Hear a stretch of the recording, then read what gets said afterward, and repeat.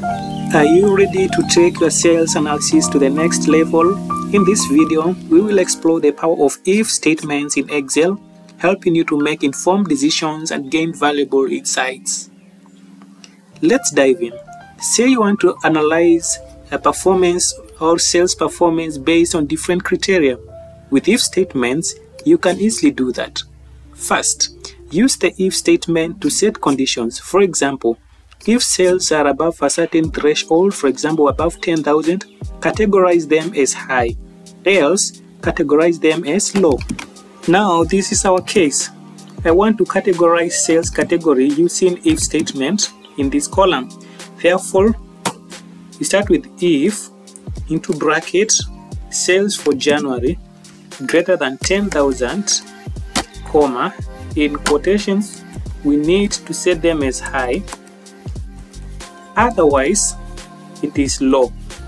So if statement is very simple, just like this, and then we can now copy the formula to the other up to the last point, or else you can just point here and then double click and the cells will be filled automatically.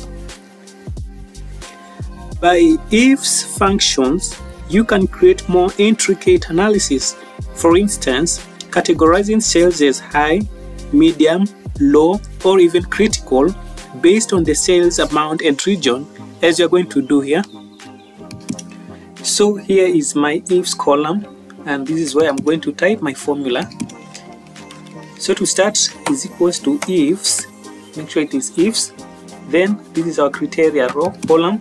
If B2 is greater than 10,000, this one should be termed as high sales. Otherwise, if B2, we don't need to add another if, it is represented by if B2 is greater than 5,000, this one can be termed as medium. Again, B2 greater than 1,000, this one can be termed as low.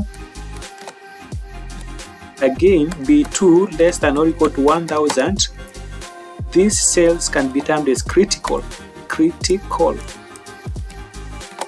Then close, and you can see that now 10,000 is medium. If I double click, the others will be filled here. The end. Please subscribe and share your thoughts through the comment section. Liking this video will bring the YouTube algorithm to boost the video for a further audience. Goodbye.